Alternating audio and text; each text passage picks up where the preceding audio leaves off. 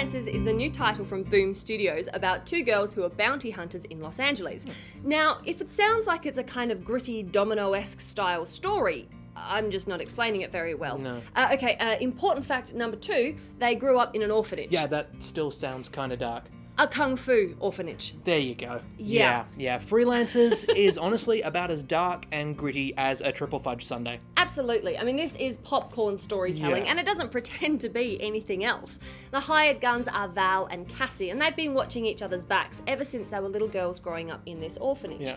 Writer Ian Brill really pushes for that buddy cop kind of atmosphere. Yeah, just really hard. And fails. Most of the time. Look, I get that this is supposed to be just, silly fun, with a silly plot, it's not supposed to be taken seriously, but we've seen this done a lot better. Yeah. I mean, stuff like Danger Girl jumps instantly to mind. It's not really fair to compare the two, though. Okay, so we won't compare. Don't compare. Let me just ask you some questions. I'm scared. Yes. Okay, so first, did you find either of these protagonists remotely endearing? Well... Okay, next question. Did you laugh at any of the gags? Well... Third question, did you even enjoy reading this comic? Well, not so much, no. See, this is what I'm saying. Yeah, okay. The writing is stilted, the storyline just trips over cliches the whole way through, and frankly the banter between these, buddy cop kind of falls as flat as the artwork. Yeah, now I do have to agree with you. The artwork in this is, well, less than impressive. Yeah. The character models are okay.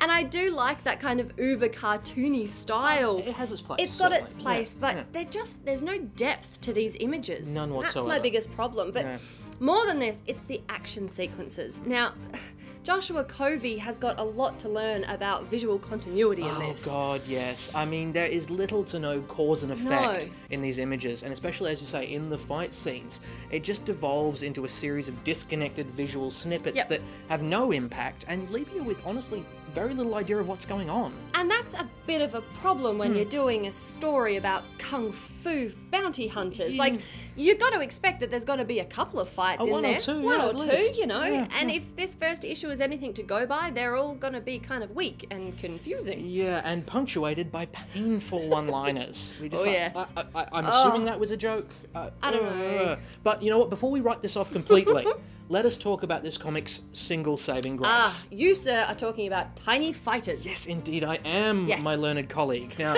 Tiny Fighters is a 6-page story that happens at the end of this comic. Now, it's written by Matt Gannon with art by Philip Smith, and it's a flashback story that shows Val and Cassie as little kids growing up in the orphanage. And in 6 pages, it completely buries the main story. It certainly does. Yeah. The dialogue is snappy and funny. The visual style is amazing. The action has real impact.